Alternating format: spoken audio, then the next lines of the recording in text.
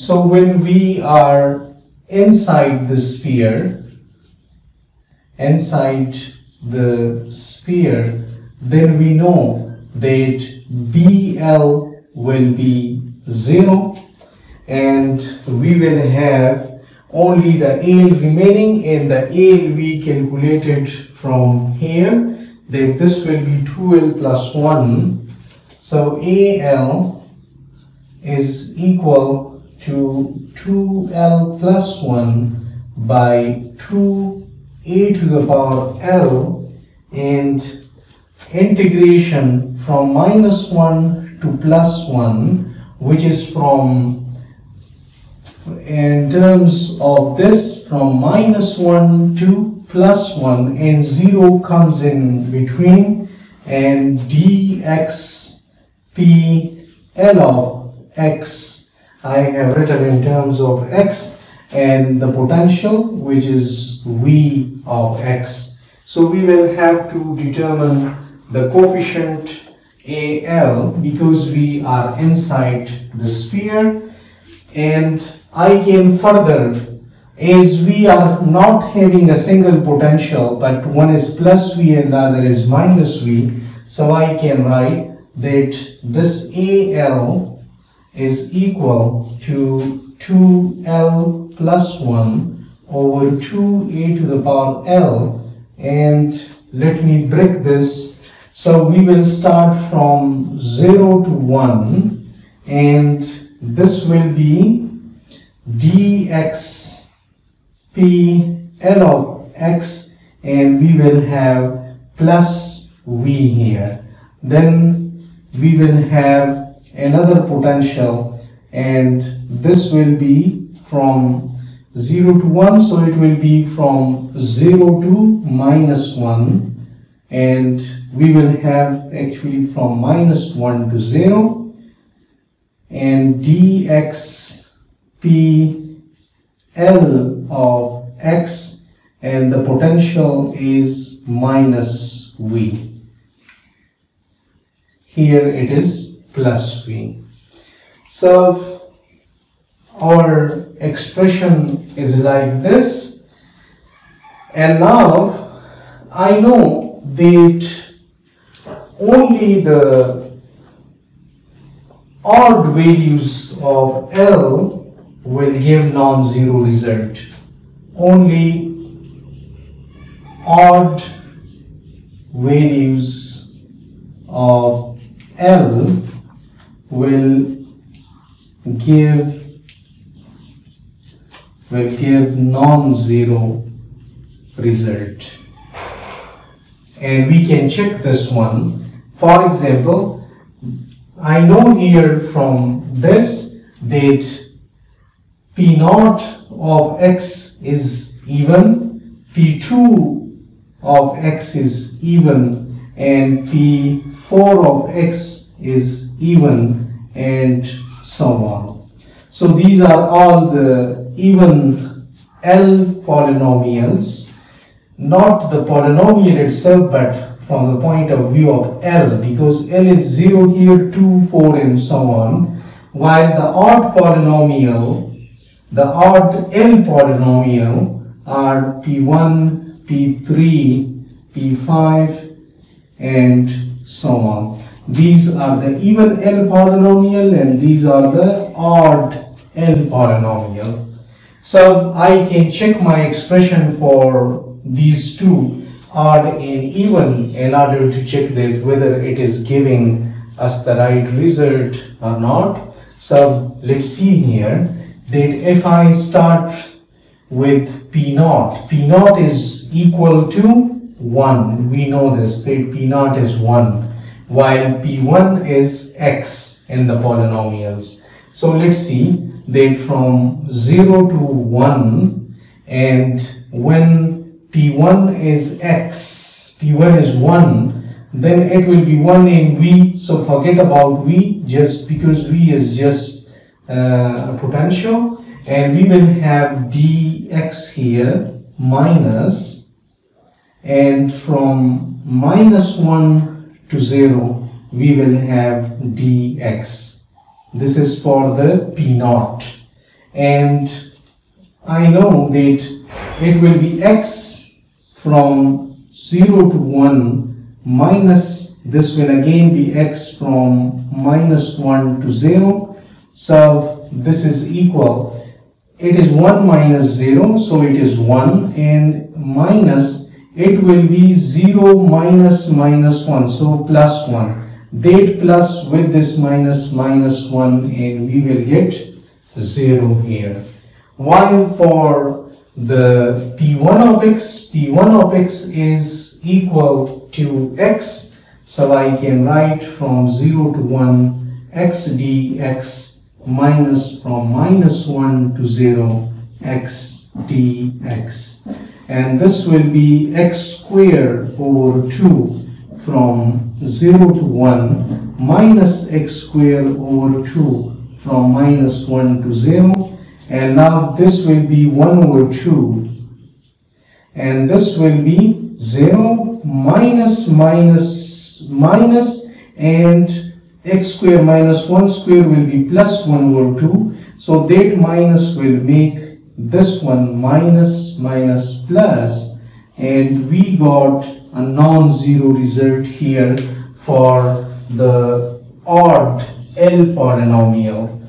So it means that if we consider only the odd L functions, then we will get the result, and then we can combine these two by saying that this and this is we checked.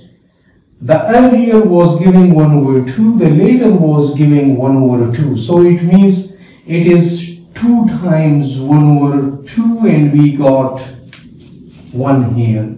So I can write this one, that AL is equal to 2L plus 1 divided by 2A to the power L, and this one I can write that from minus 1 from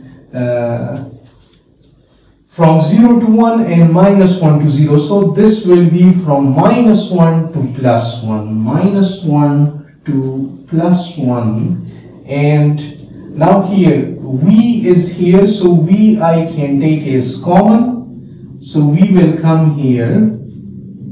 Let me write that V is here, and now as I combine the two integrals, so it will be 2 times V here, and we are left with dx PL of x. So our AL is equal to this, and I can put the polynomial here. So AL is equal to 2L plus 1 by 2A, 2 times V, and from minus 1 to plus 1, and dx. So we got for the polynomial 1 over 2 to the power L, L factorial, dl over dx to the power L, and x squared minus 1 to the power L. Now we will have to solve this integral, and as I know from here that this integral is not a constant, this differential, because here the power is L and here the x power is 2L, so it means it will be a variable and it is a hard integral to solve. So we will have to use another tactic, and that tactic we will use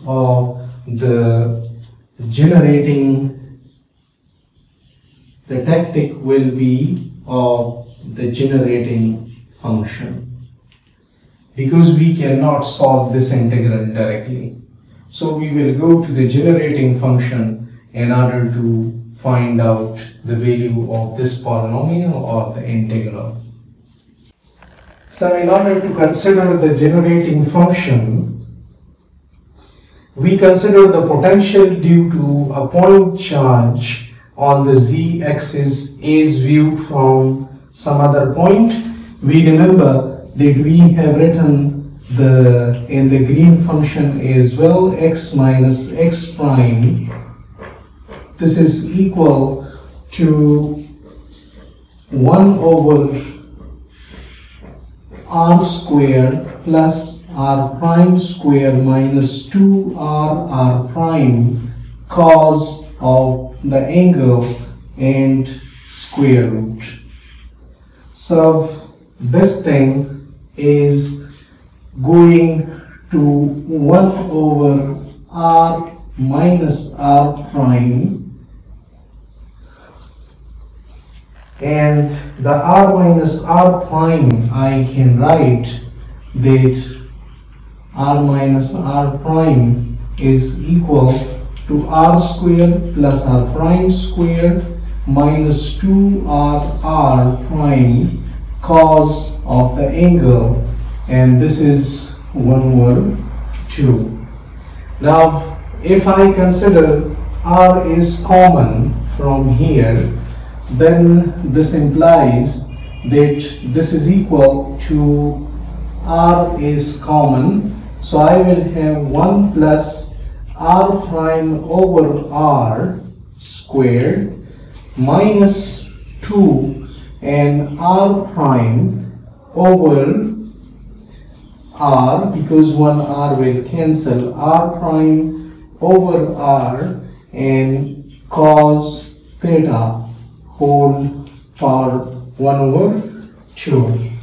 Now there we assume that r prime is less than r, that is the source point. From the source point the distance of the observation point is more, then we will have r prime over r less than r equal to 1, and we define this r prime over r is t.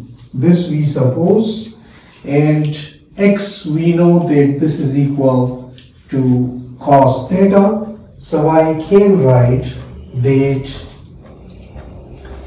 this relation I can write is g from the generating function x and t is equal to 1 over 1, which is this 1, plus t square minus 2 and t here, and for x I can write cos of theta. For cos theta I can write x, and this whole is inside a square root, and this we call is a generating function, and this is equal to summation on n running from 0 to infinity p n of x t to the power n. So we are having this in the form of a power series, and the generating functions of Pn. Now this is a very powerful generating function, because with the help of this generating function, if I want to find these coefficients Pn's of x, just like in power series we are having like a0, a1 and so on, as we have done earlier, then if I want to find the coefficients, so I differentiate this relation with the help of Tn. So I can write that Pn of x will be then equal, Pn of x is equal to, when this is with respect to Tn, so we will get only Pn of x, and this will be equal to 1 over n factorial and curly n over curly Tn and g of xt such that t will go to 0, because otherwise we cannot expand this. T should be, this is t, it should be less than 1, it should be going to 0. Similarly, we can use this function to evaluate specific integral or derive the recursion relations. So this Pn of x is very important, this generating function is very important. And now we consider our integral of interest, and our integral of interest was the Legendre polynomial, which was 1 over 2l n factorial dl over dxl x squared minus 1. So we will go to that. Let me consider that I suppose that in integral is defined as from 0 to 1 dx p n of x. I call this integral is in, and now